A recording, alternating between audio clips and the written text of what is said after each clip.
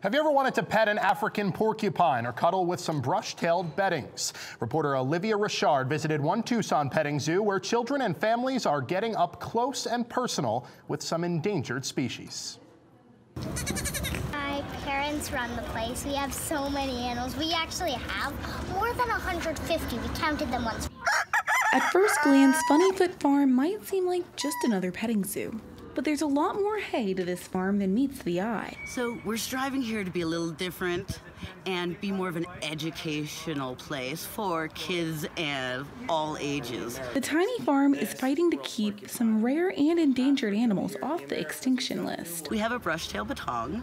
Our batong is a critically endangered marsupial from Australia. The farm has partnered with a zoo breeding program that works to breed endangered species together with the goal of one day reintroducing them to the wild. Their mission to teach the community about the importance of animal conservation while allowing people to get up close and personal with exotic critters. Being able to teach these kids about animals that they might not get a chance to see in the wild, to help inspire the conservationists in them, is really vital and important. Without that, we're going to lose more species in the future. Whether you come for the goats or the capybaras, the farm's goal is to inspire the conservationists within each visitor. We'd really like the kids to learn about animals and be our next generation of zookeepers and conservationists. In Flowing Wells, Olivia, Cronkite News.